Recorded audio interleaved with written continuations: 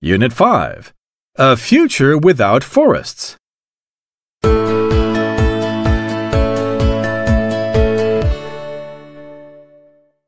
Read about it.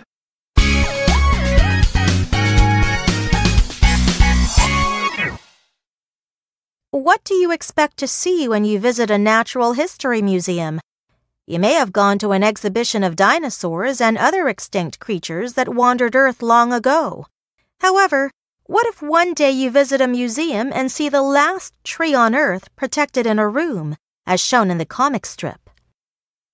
It may be distressing to imagine, but this nightmare may come true someday if human activity continues taking its toll on forests. Trees and forests are not only the Earth's first line of defense against climate change, but home to millions of plant and animal species. Trees absorb CO2 and generate oxygen in the Earth's atmosphere. They also provide a perfect ecosystem for various species to live in harmony. Humans, however, have cleared millions of hectares of forests to achieve economic and industrial growth for centuries. They have intentionally set forests on fire in order to earn larger profits from farming, agriculture, and mining. Deforestation truly is a global crisis. Evidence has shown that rainforests around the world are disappearing at an alarming speed because of logging and other activities people engage in. Brazil, for instance, lost 1.3 million hectares of its rainforests in 2018, as shown in the figure. The Democratic Republic of Congo lost around 500,000 hectares, and Indonesia approximately 300,000. According to another report, in 2018 alone, 12 million hectares of rainforest was lost. That's like 30 football fields disappearing every minute. The situation is particularly serious in the Amazon rainforest, as it spans several countries listed in the figure. Known as the lungs of the planet, the Amazon produces 16% of the oxygen on land during daytime. It is also the rainforest with the most different kinds of species of plants and animals. The large-scale deforestation occurring there causes not only the effects of global warming to worsen, but also numerous species to lose their habitat.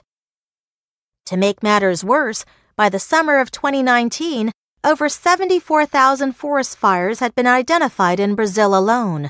This number is almost twice as large as the total number of forest fires in 2018, and it is certain to have grown by the end of the year.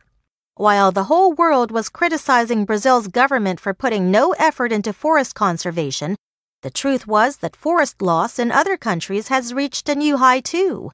When the temptation to acquire wealth is proving too strong for people to resist, who will care about the health of forests?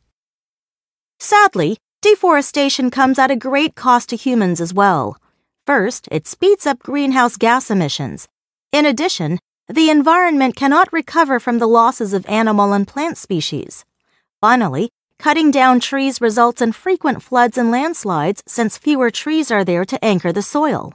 Thus, despite the excess profits, the risks deforestation poses to human safety are higher. Forests are of vital importance, and it is time that people stop deforestation.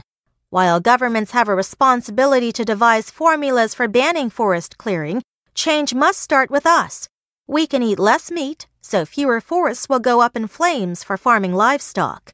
We should use green energy so that the rate of deforestation for mining will be reduced. If we don't tackle this crisis, in decades we may not have any forests left on Earth, and the story in the comic will become a sad reality.